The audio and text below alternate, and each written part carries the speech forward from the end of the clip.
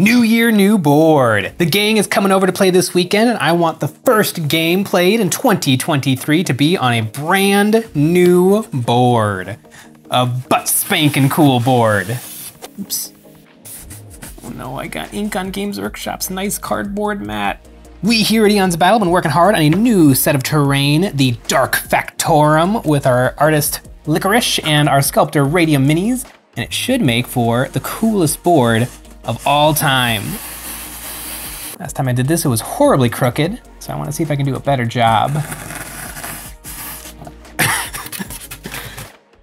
All right, it's pretty bad, but I'll live with it. This is gonna be a board covered in steel and iron and girders and rivets and flesh and blood, and it's gonna be super gross. But step one is gonna be laying down the foundation.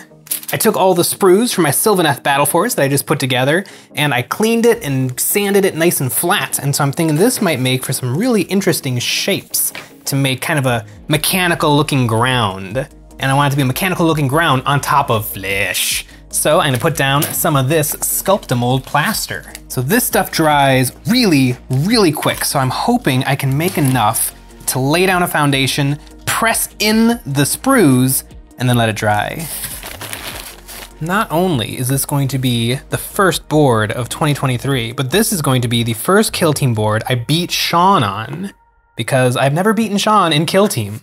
But on this board, there will be no chance of failure. Man, it's really soaking it up. All right. Oh God, definitely need 2 batches. It's already starting to firm up just a little bit. This is an incredibly weird sensation. It's like I'm massaging oatmeal. Ooh, it is sticky. Thank goodness.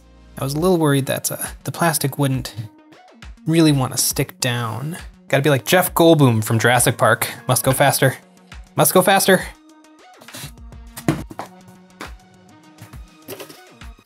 Now I can hear you all saying, Jay, why didn't you just wear gloves?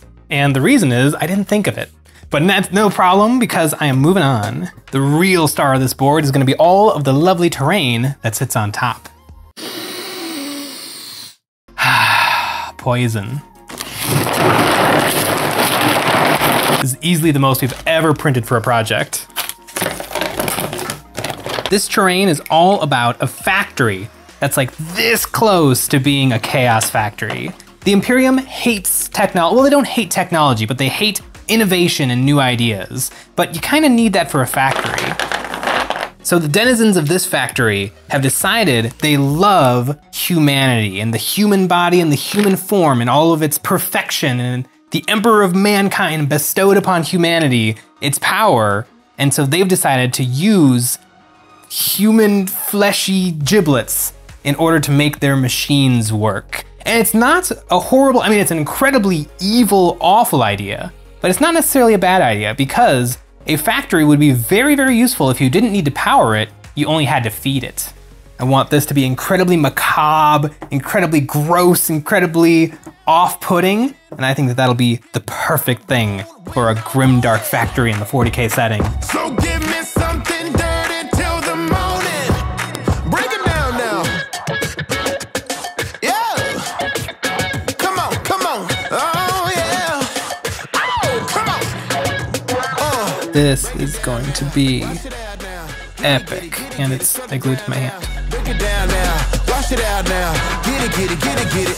Dirty. This is a factory powered by flesh, and one of the things that keeps everything moving is these gigantic beating hearts. Are they organic hearts? Are they mechanical hearts? Who's to say? But they sure do pump a lot of very viscous red fluid all over the place. Oh yeah, I'm dirty, but I'm so damn clean. Oh yeah, I'm We're gonna go right over here. but I'm so damn mean. Oh yeah, I'm dirty.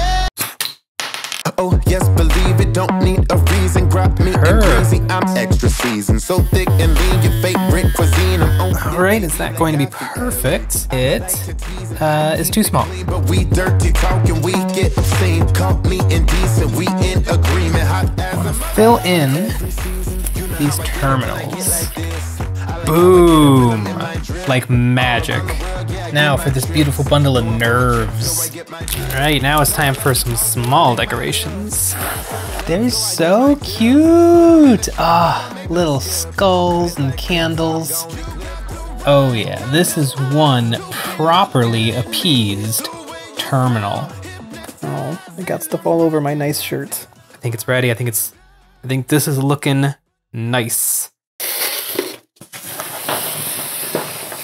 In my head, I was thinking sprue is what, about 5 millimeters tall? So I'll put a layer of the goop down 5 millimeters tall, squish this down, and then I'll have a nice, fairly smooth, but interestingly textured surface. But this is all just sort of sitting on top of it. Ooh, okay, it's gluing down. You know what, even if it's not exactly how I pictured it in my head, I want to try. I just want to finish this experiment and see what happens.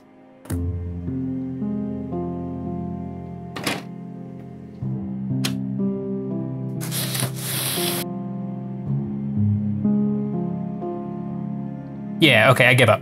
Actually, I don't give up, but this attempt didn't do it. So I'm gonna try again, and this time I'm gonna do it right. Oh boy. I can clean that up. So the reason it's gonna go better this time, I'm gonna mix in some normal plaster to hopefully slow the drying time and make it settle a little bit more. And these aren't perfectly flat. So to make sure that they're flat while they're drying, I'm gonna put in some sewing pins. This is my little pin caddy from when I was a seamstress. And instead of mixing 2 little batches, I'm gonna do 1 big batch all at once. Ooh, and I'm gonna wear gloves.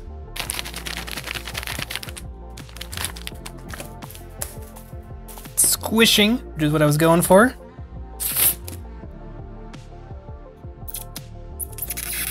Oh, look at that edge. It's like a tuna fish sandwich.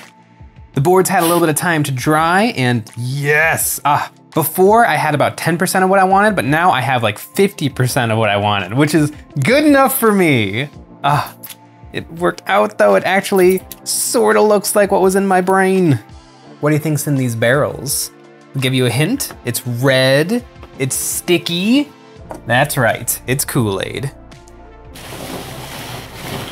I have all these acrylic spray paints from Army Painter, and so I'm gonna use these to prime. They're not primer, but I think they'll get the job done. Let's start out with a little gray. Neat, it is a lot of parts. Green next. As you can see, I'm being very careful. And I'm just gonna keep working on this base, because it's all about that base.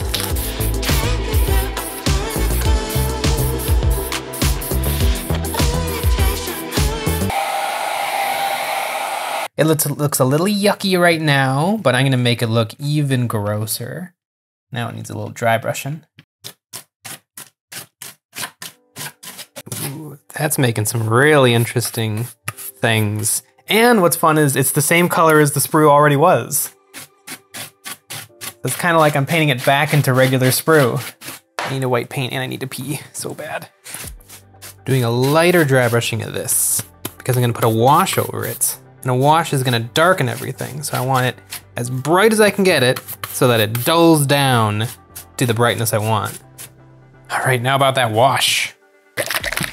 So I wanna make a bloody wash. So I'm gonna put in some red paint and then a generous amount of matte medium. I was thinking about gloss, but I can always gloss it up later.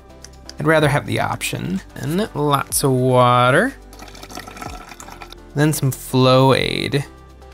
You don't need that much Flow Aid. And now that it is a lovely shade of Pepto-Bismol, it's ready to go. Ew!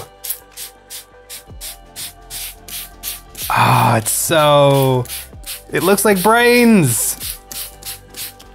I want to get just a little bit of the red off of the sprue. Ooh, look at that. I'm gonna say that's good. My wash might need a little bit more tweaking, but I'm gonna add more stuff to this later. Right now, the paint is wet and fragile and I need to let it dry.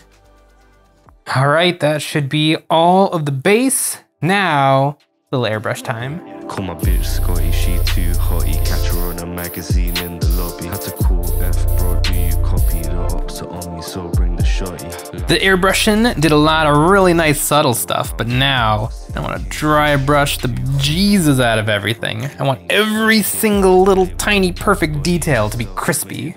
And you know what they say about crispy details? They take wash paints really, really well. These data terminals are the central nervous system of this factory. They tell all of the machines and all of the components exactly what to do.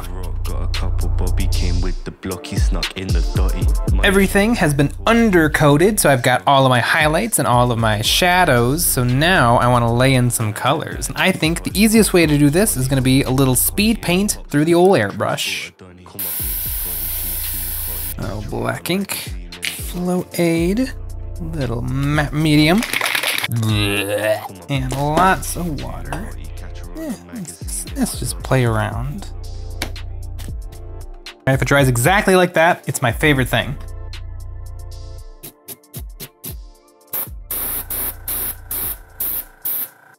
I think I can cheat a little bit with the wash and airbrush it on. Yeah. I go through a lot of paper towel, but that ought to work great. I start with airbrushing these hearts.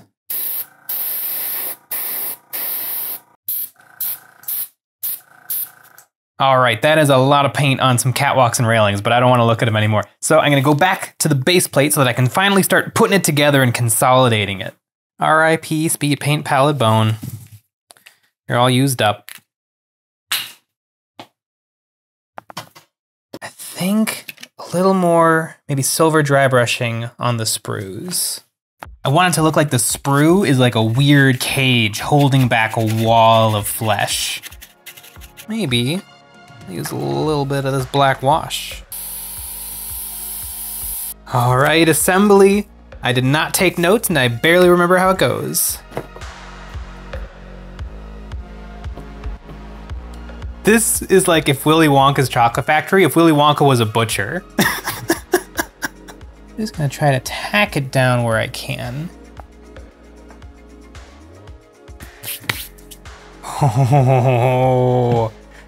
Oh, look at all the meat. This isn't even its final form. Still have to do all the blood.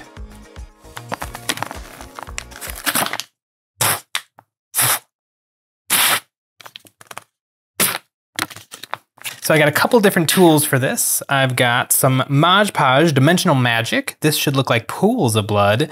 Then I've got Oohoo glue or Ooh glue that can make some stringy, sickly tendrils of blood. And then I also have, not on me, but I also have just some blood effect paint. So yeah, let's really get this sucker glistening. So I have this blood from Army Painter, and initially I really didn't like it because it's really magenta, but it actually dries redder. And I find that bright, saturated color actually helps sell blood a little bit more because it doesn't darken so much when you put it over a dark surface, like this dark, dark board. Let's just see what happens when I give it a little flick. Oh, yeah. Oh, that's so gross.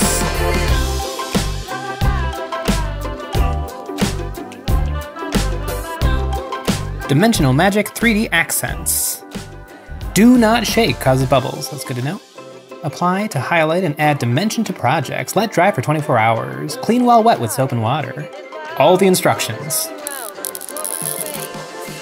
All right, I figure. Let's take some of this and a little bit of blood.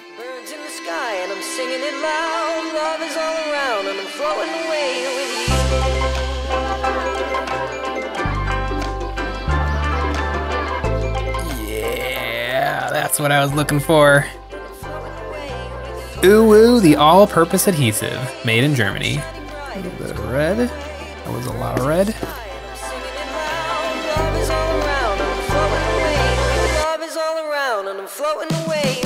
It's so gross. It's lovely. And by lovely, I mean it's horrifying. Look at all those pillars coming out of the meat.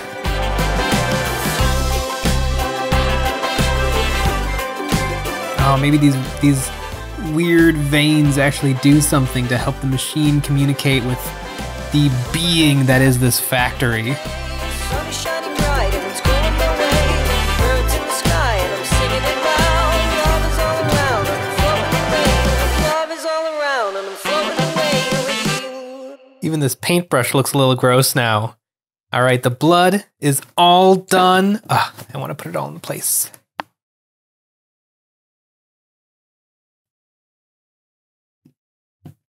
All right, that is all the blood and flesh and meat, and it looks pretty good. But there's one last thing I want to do. Little chicken scratch on each one, touching it down and giving it a little wiggle.